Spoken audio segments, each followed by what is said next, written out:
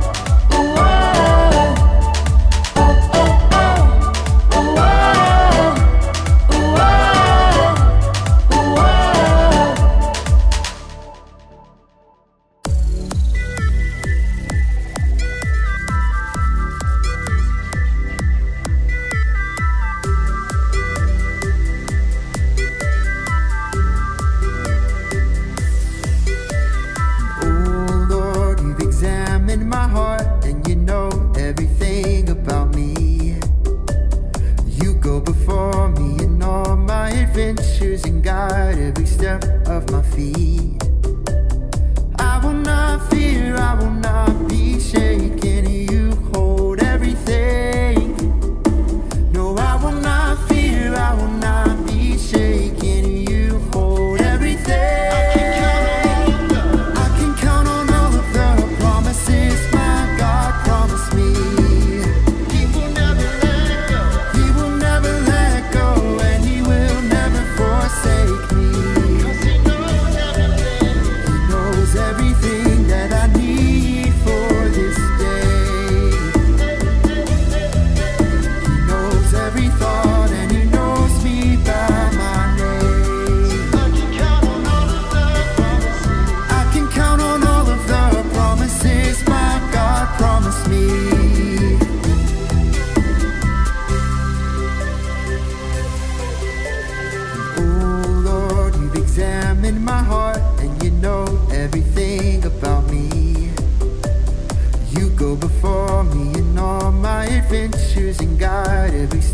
of my feet.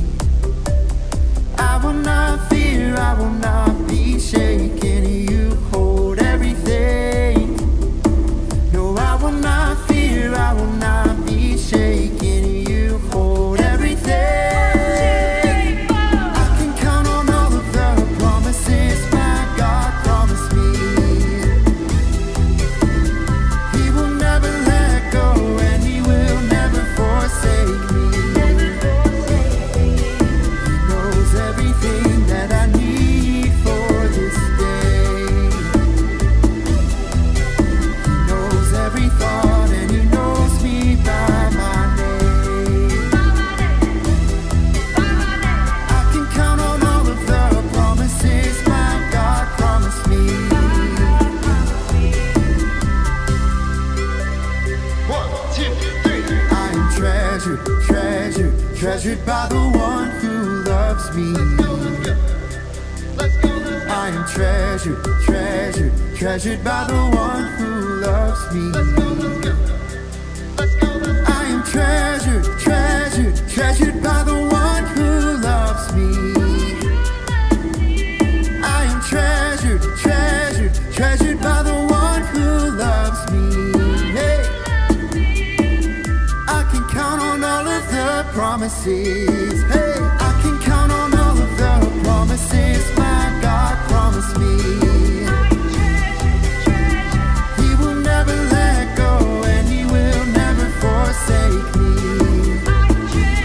He knows everything that I need for this day. He knows every thought, and He knows me by my name. I can count on all of the promises my God promised me.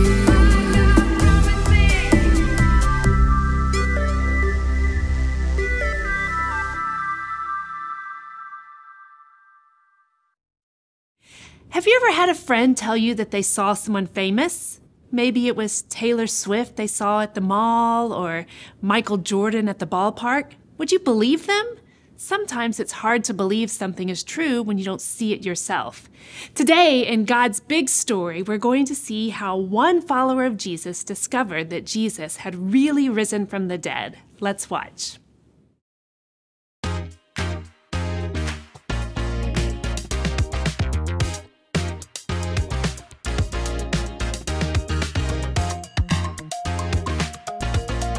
Has anyone ever told you something so unbelievable that you just knew it wasn't true? One time, my friend told me she saw a movie star at the grocery store. What if the news was even harder to believe than that? And what if it was actually true? So, who's this story about? A famous fashion icon? An artist? Oh, a sports hero. No, you're all so cold. It's about Jesus, isn't it? Yes, Knew it! Jesus lives. it's also about one of his disciples, Thomas. But to tell this story, first, I should mention Isaiah. Oh, yeah, I've heard of him. He's like another disciple? Good question. No. Isaiah was a wise prophet who lived way before Jesus was born. Very wise. So, he made a lot of money? No, he didn't make a prophet. He was a prophet. That means he was a messenger for God. This dude was an all-star. 700 years before Jesus was born, Isaiah told everyone that Jesus, the Son of God, was coming. And when Jesus was born, that meant people finally got to see God in person. Because Jesus is God. Wait, I don't follow. Why would God become human? To show the world how much he loves them. One way Jesus showed that love was by teaching his 12 disciples to love everyone around them. Oh, so he only had like 12 followers? No way! Jesus had tons of people who followed him. But only 12 were extra close with him. Having 12 disciples was significant. There are 12 disciples because Israel is God's special nation. It was made up of 12 tribes. 12 and 12. Get it? But at this point in the story, 10 of those tribes are gone. It was like they had been eliminated from a competition. By picking 12 disciples, Jesus was showing that he was going to restore Israel. All 12 tribes back on the field. Jesus loves us all so much that he died as a sacrifice for our sins. Now everyone gets a chance to have a new life, even people who have rejected God and done wrong things. It's like getting a do-over. It's like being born again. Ha ha! When Jesus died, people thought that was the end of the game. They didn't know God was gonna raise him from the dead. But his disciples knew, right? It was actually hard for them to believe too. One day, after Jesus had died, they were all together in a locked room and Jesus showed up. He was alive! Jesus lives.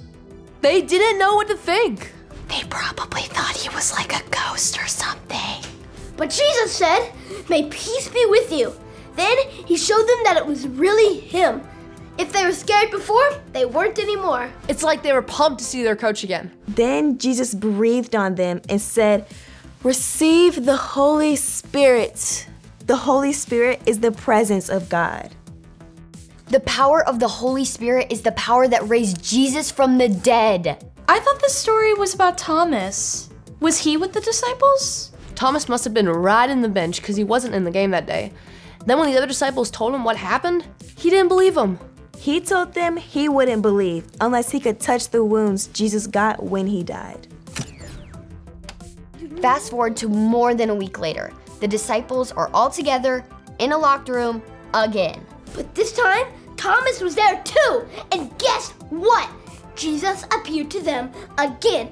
And he knew exactly what Thomas was thinking. He told Thomas to come touch his scars and know for sure that he was really Jesus. So Thomas believed, right? 100%. Jesus told him, "Because you have seen me, you have believed. Blessed are those who have not seen me, but still have believed." That's us. We're the ones Jesus is talking about. We weren't around back then to see Jesus and touch his scars, but we can still believe. We can receive the gift of the Holy Spirit. Just like his disciples. Oh, the Holy Spirit helps us believe. With the Holy Spirit, we can know that God's word is true and that Jesus is risen, even though we weren't there. Awesome!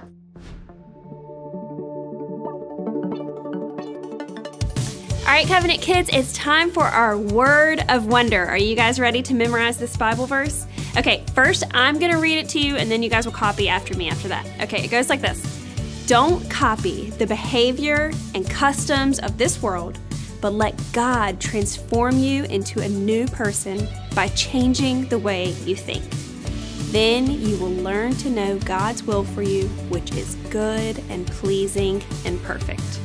Romans 12:2. Okay, I'm gonna say a little bit at a time and I want you guys to copy after me. All right, it starts like this. Don't copy the behavior and customs of this world, but let God transform you into a new person by changing the way you think. Then you will learn to know God's will for you, which is good and pleasing and perfect. Romans 12:2. Great job, guys. Thomas was one of Jesus' disciples. Along with the other disciples, Thomas knew Jesus really well. When Jesus came to earth, people got to see God with their eyes, hear God with their ears, and even touch God with their hands. Jesus came from heaven to show God's love. That may be hard to believe. One way Jesus showed God's love was by calling 12 disciples and teaching them to share his love with everyone. The disciples went everywhere with Jesus. They heard his voice when he taught. They tasted food alongside of him as they shared meals. Can you imagine what it would have been like to taste the fish and the loaves that Jesus multiplied? The disciples saw Jesus do incredible miracles like walking on water and healing the sick. We can also imagine that the disciples maybe got to feel Jesus' hugs, and maybe they even smelled his feet after a long, hot day in the wilderness. But Jesus' main mission was to die for everyone's sins. This is the reason that he came to earth. Nobody seemed to understand that Jesus was going to die, and nobody guessed that God would raise him from the dead. On the day Jesus rose from the dead, most of the disciples were together in a locked room. The disciples didn't know what to think about all that had happened, but then, suddenly, Jesus was with them in the room. They probably thought they were seeing a ghost and were scared. But Jesus said, "Peace be with you." And he let them see that he was real, and he breathed on them and told them to receive the Holy Spirit. Jesus was giving them the Spirit who had raised him from the dead. The Holy Spirit is the presence of God with the followers of Jesus. But Thomas, one of Jesus' disciples, wasn't in the room that day, so he didn't get to see and touch Jesus or receive the Holy Spirit. Thomas couldn't believe that Jesus rose from the dead and was alive because he hadn't seen it himself. So Thomas said to the others, "First, I must see the nail marks on his hands, and I want to put my fingers where the nails were. I want to put my hand into his side. Only then will I believe." More than a week later, the disciples were together again in the locked room, and again Jesus appeared to them, and he seemed to know exactly what Thomas was thinking. And Jesus told Thomas to come and touch the scars in his hands to know for certain that he was alive. So Thomas touched the nail scars in Jesus' hands, and he believed. Jesus gave Thomas exactly what Thomas needed to believe.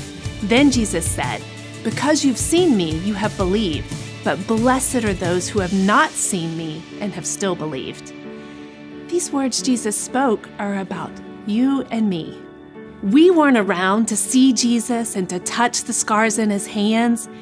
We can't know Jesus with our 5 senses in the same way that the disciples did.